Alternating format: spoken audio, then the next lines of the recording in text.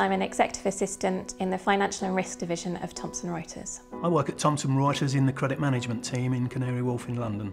I work in internal communications supporting corporate responsibility and inclusion and UK benefits. I'm a senior marketing executive in the legal business at Thomson Reuters. I work for Thomson Reuters Legal. I've worked for the company for nearly 22 years. I'm a web marketing executive at Thomson Reuters Legal UKI. I'm a senior director of talent and development focused on early careers in corporate human resources at Thomson Reuters. I'm a big football fan and I love boxing. I recently took part in a white-collar boxing match last year on my 28th birthday. I love cooking, I love good wine, and I love music.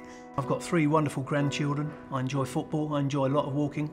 I've got a marvellous wife and family generally. I like my exercise, so I cycle, I run and I do yoga. I'm a really big lover of the arts. Outside of work, I love creative things. I'm a huge geek, so I love Superman and Batman. I love comic books, comic book films. I love reading books, I love astronomy, I love going out with friends, listening to a lot of music, and I try to do that as much as possible to make sure that I'm making myself happy doing the things that I love. I was diagnosed with post-viral depression about 30 years ago.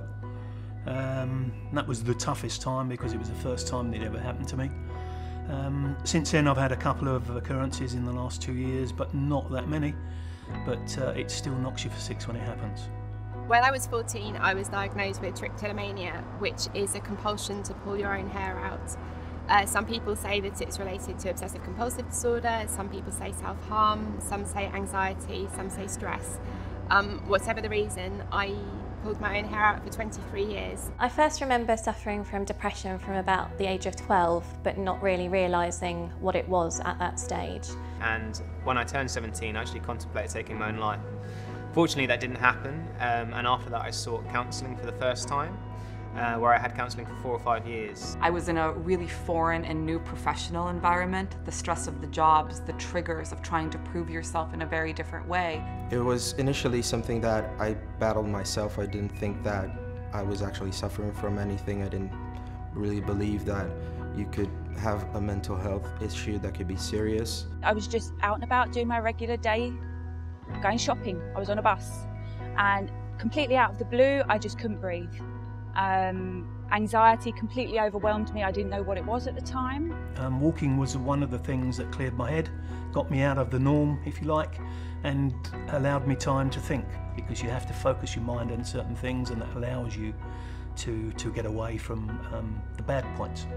I have seen various psychologists, psychiatrists and counsellors over the years. The psychologists and psychiatrists are interesting because they explain the chemical reasons as to why you suffer from depression.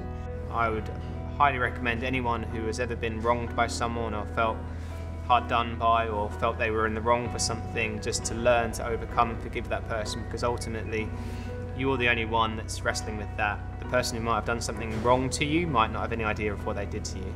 I actually went to HR to check that it was okay to have a shaved head as opposed to wear my wig, because my wig was incredibly uncomfortable, and after 4 months it wasn't looking great either. After some years of therapy, that really helped me find my purpose and truly believe that I could do anything, find the confidence to really track my life the way I wanted to track it. Now I've been dealing with my depression by myself. Having a name, having a diagnosis was a real help. It made me understand what was wrong.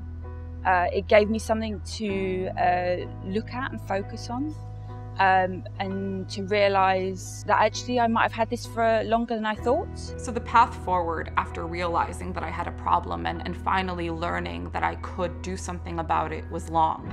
I worked through this for many years, personally and professionally, and now many years later, I can talk about it. I can actually go to people and take away the taboo and the shame that I felt in the past and become open and transparent about it, and it doesn't affect me the way that it used to.